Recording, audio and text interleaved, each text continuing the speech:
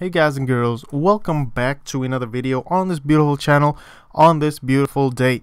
Now what we're going to be doing today is I just want to quickly go through some keyboard input stuff through events and through your regular kind of if statement. So there's two different ways to do it basically, like I just said, and we'll be going through them both.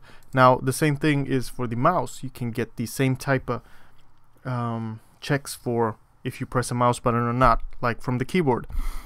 So we're going to be going through that, and I just want to show you some stuff for the window that's important. Now what you can do with the window is you can close it, you can create a new window like we do here. If you wouldn't have this in the constructor, you'd have to do window.create here afterwards. That's good to know. Then get default view is pretty important. We'll get into that later. You can get the position, get the size, you can check if it's open like we checked there. Has focus is really good if you're making like an editor and you don't want, if your mouse goes out of the screen and you press like the Windows bar, you don't want the mouse to have any effect on the window while it's not in focus basically. So you can do that. Map chords to pixel and stuff like this is going to be good for our games, for the mouse position and stuff, so that's good to know. You can do set active, you can do set mouse cursor visible, set title, set size. You can do a bunch of stuff, but this vertical sync thing is pretty interesting. It's pretty important sometimes when you get screen tearing. You might want to do that, put that into enabled, basically put that true, or make that true basically. So yeah, that's a little more of the window function. I just want to show you that really quickly.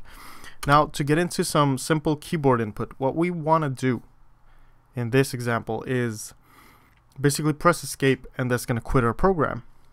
So what do? You do if, just like the above statement, if event dot type.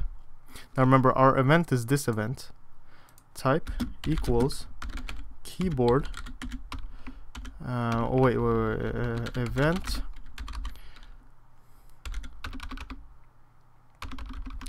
SF event key pressed, just like that, key pressed, and event dot key dot code equals let's see, SF keyboard escape. So that's a long if statement, and then what we'll do is window dot close, just like that. So this is gonna let us press escape, and that's gonna close our window, just like that. Bam.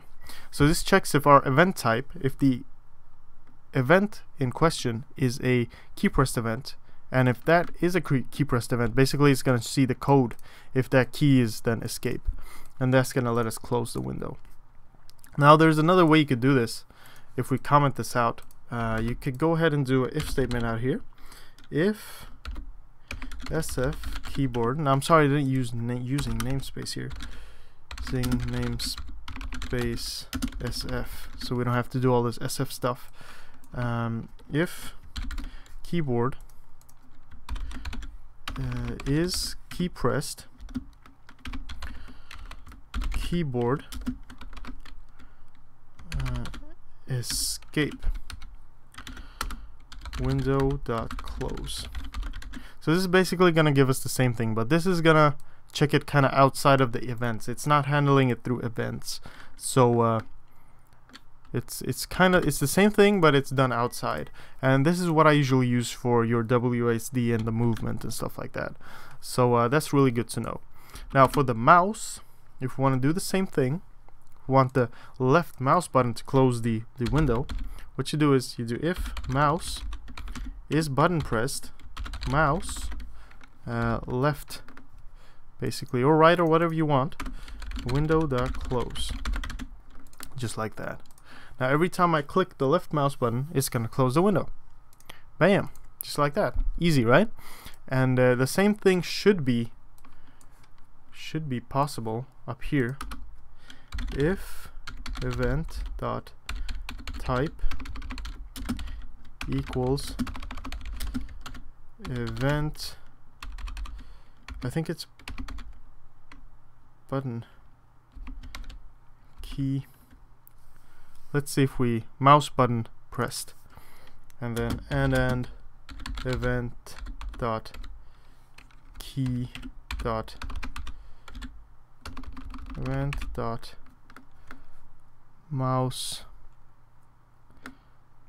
button, I think it's mouse button, equals mouse left. I was thinking this should be event dot mouse button. Should be the same thing. Maybe key. Nope. Well, never mind. It should be the same thing, but I'm not really sure about it right now, so we'll just ignore it. But still, just experiment with it, play around with it, see what you can do. Use this for your WASD and just all kinds of stuff. And the mouse moved event is the same thing. You can kind of check if the mouse moves and which way it moves. It's really useful.